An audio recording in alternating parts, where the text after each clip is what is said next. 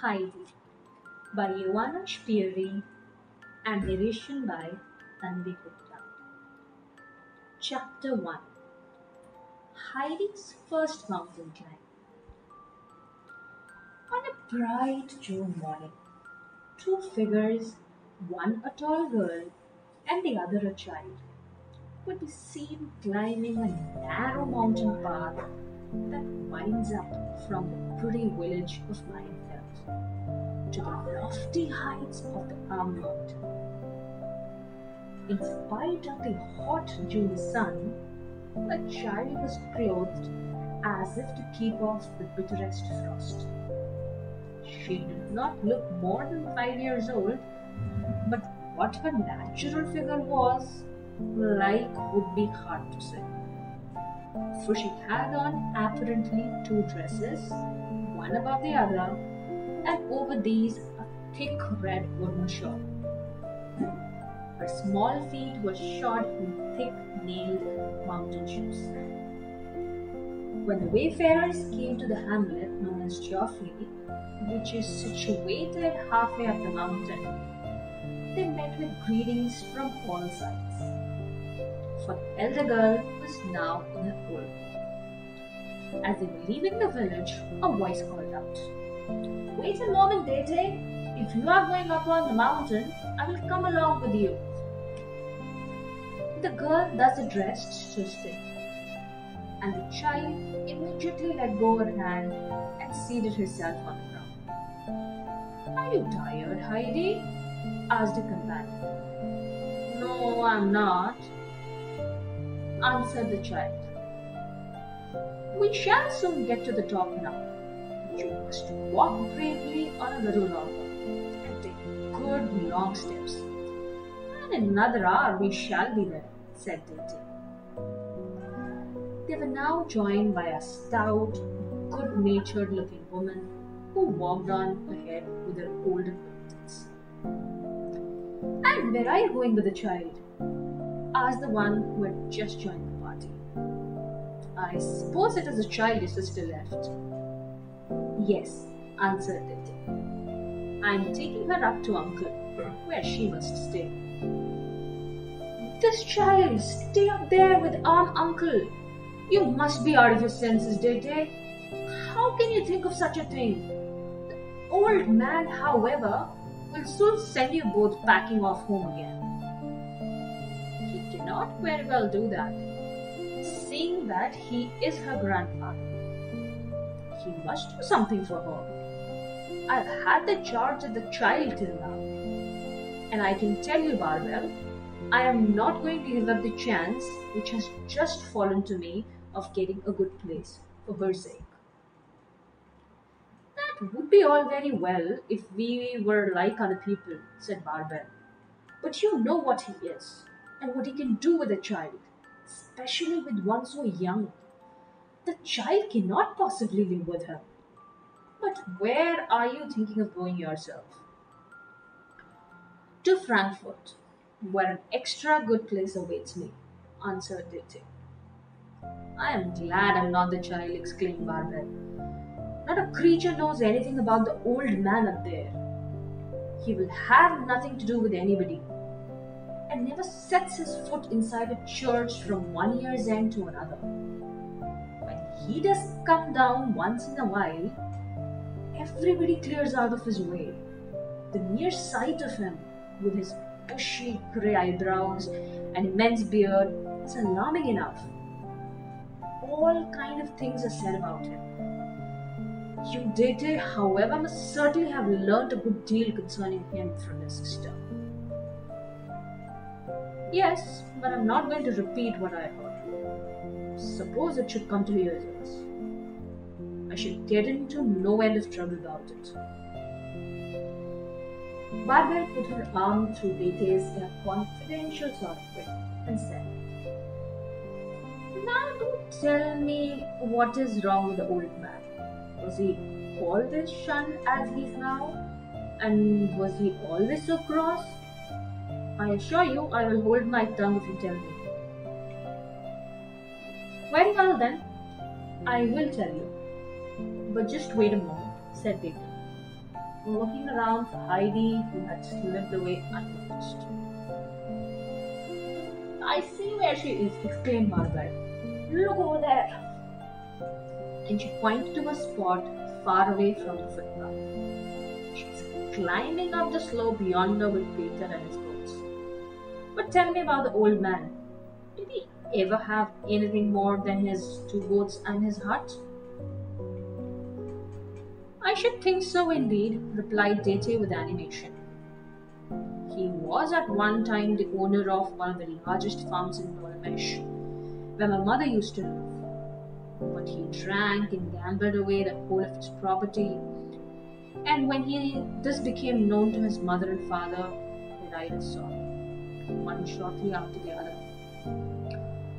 Uncle, having nothing left to him but his bad name, disappeared, and it was hard that he had to go to Neapolis as a soldier.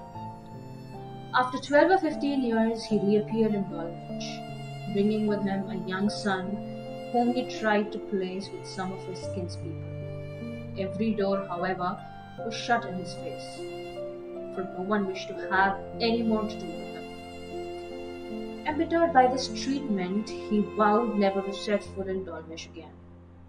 And he then came to Geoffrey, where he lived with his little boy. His wife, it seemed, had died shortly after the child's birth. He must have accumulated some money during his absence, for he apprenticed his son Tobias to a carpenter. He was a steady lad and kindly received by everyone in Geoffrey. His father, however, was still looked upon with suspicion, and it was even rumored that he had killed a man in some brawl at Naples. But why does everybody call him uncle? Surely he can't be uncle to everyone living in Geoffrey, asked Barbel. Our grandmothers were related, so we used to call him uncle. And as my father had family connections with so many people in Geoffrey, soon everyone fell into the habit of calling him uncle, explained Tete. And what happened to Tobias? Further questioned Barbel, who was listening with deep interest. Tobias was taught his trade in mills, and when he had served his apprenticeship, he came back to Geoffrey and married my sister Adelaide. But their happiness did not last long. 2 years after their marriage, Tobias was killed in an accident. His wife was so overcome with grief that she fell into a fever from which she never recovered. She had always been rather delicate and subject to curious attacks, during which no one knew whether she was awake or sleeping. And so 2 months after Tobias had been carried to the grave, his wife followed him. Their sad fate was the talk of everybody far and near, and the general opinion was expressed that it was punishment which uncle deserved for the godless life he had led. Our minister endeavored to awaken his conscience. The old man grew only more wrathful and stubborn and would not speak to a soul. All at once we heard that he had gone to live up on the Arm Mountain and that he did not intend to come down again. Since then he had led his solitary life up there, and everyone knows him by now by the name of Farm Uncle. Mother and I took Adelaide's little one, only a year old, into our care. When Mother died last year, and I went down to the baths to earn some money, I paid old Purcell to take care of her.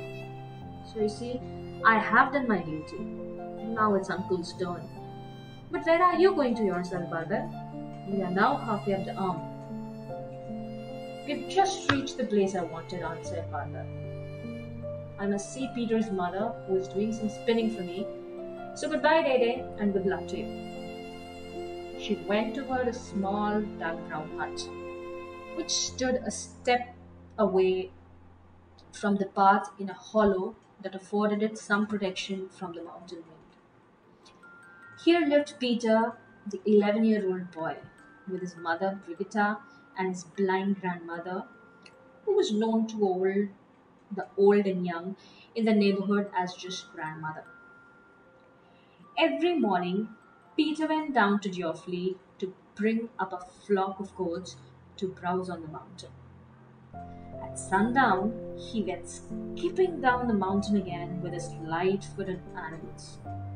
When he reached Geoffrey, he would give a shrill whistle, whereupon all the owners of the goats would come out to take home the animals that belonged to them. Dete had been standing for a good 10 minutes looking about her in every direction for some sign of the children and the goats. Meanwhile, Heidi and the goat herd were climbing up by a far and roundabout way. The Peter knew many spots where all kinds of good food in the shape of shrubs and plants grew for his goats.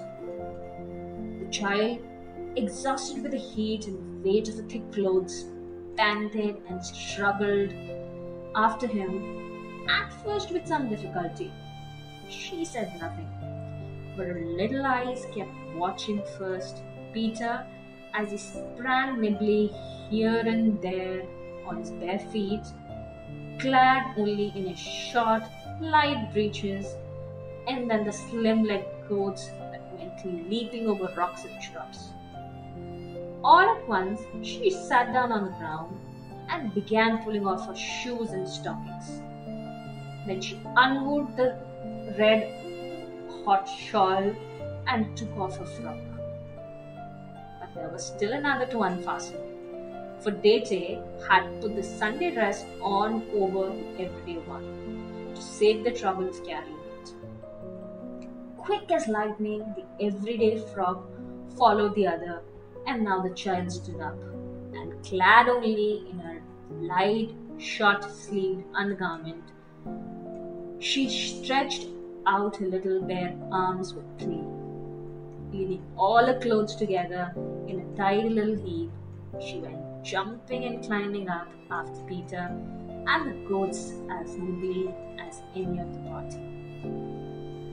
Now that Heidi was able to move at her ease, she began to enter into conversation with Peter. She asked him how many goats he had, where he was going to with them, and what he had to do when he arrived there. At last, after some time, they came within view of Dete. Hardly had the latter caught sight of the little company climbing up towards her when she shrieked out, "Heidi, what have you been doing? What a sight you have made of yourself! And where are your 2 frocks and the red wrapper? And the new shoes I bought? And the new stockings I knitted for you? Everything gone? Not a thing left? What can you have been thinking of, Heidi? Where are all your clothes?" The child quietly pointed to a spot below on the mountainside and answered, "Down there." "You good-for-nothing little thing!" exclaimed Dete angrily. "What could have put it into your head to do that? What made you undress yourself? What do you mean by it?" "I don't want any clothes," said Heidi. "You wretched, thoughtless child! Have you no sense in you at all?" continued Dete, scolding and lamenting. "Peter, you go down and fetch them for me as quickly as you can, and you shall have something nice." And she held out a bright new piece of money to him that sparkled in the sun. Peter was immediately off down the steep mountainside, taking the shortest cut, and was back again so quickly with the clothes that even Dete was obliged to give them a word of praise as she handed him the promised money. Peter promptly thrust it into his pocket, and his face beamed with delight, for it was not often that he was the happy possessor of such riches. "You can carry the things up for me as far as Uncle's, as you're going the same way," went on Dete, who was preparing to continue her climb up the mountainside, which rose in a steep ascent immediately behind the goat herd's hut. Peter willingly undertook to do this and followed after her. After a climb of more than 3/4 of an hour, they reached the top of the mountain. Uncle uncle's hut stood on a projection of the rock, exposed indeed to the winds, but where every ray of sun could rest upon it, and a full view could be had of the valley beneath. Behind the hut stood 3 or 4 trees with long, thick, unlopped branches. Beyond these rose a further wall of mountain, the lower heights still overgrown with beautiful grass and plants. Against the hut, on the side looking towards the valley, Uncle had put up a seat. Here he was sitting, his pipe in his mouth and his hands on his knees, quietly looking out when the children, the goats, and Dede suddenly clambered into view. Heidi was at the top first. She went straight up to the old man, put out a hand, and said, "Good evening, grandfather." So, what is the meaning of this?" he asked roughly, as he gave the child an abrupt shake of the hand, and gazed at her from under his bushy eyebrows. Heidi stared steadily back at him in return with unflinching gaze.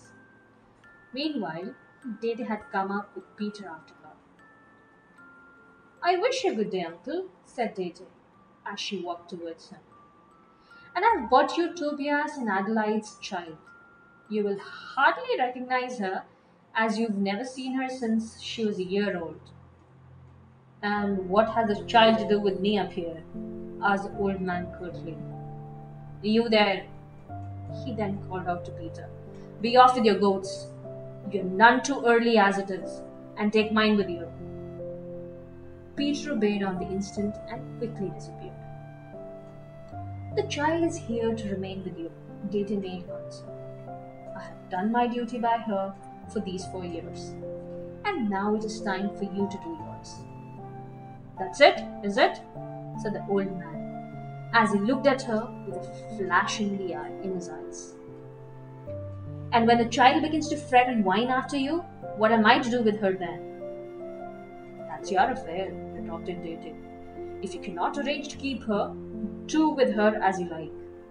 You will be answerable for the results if harm happens to her, though you have hardly need to add to the burden already on your conscience." Now, Dede was not quite easy in her own conscience about what she was doing, and consequently was feeling hot and irritable, and said more than she had intended. As she uttered her last words, Uncle rose from his seat. He looked at her in a way that made her draw back a step or two. Then, flinging out his arm, he said to her in a commanding voice, "Be off with you this instant, and get back as quickly as you can to the place where you came, and do not let me see your face again in a hurry."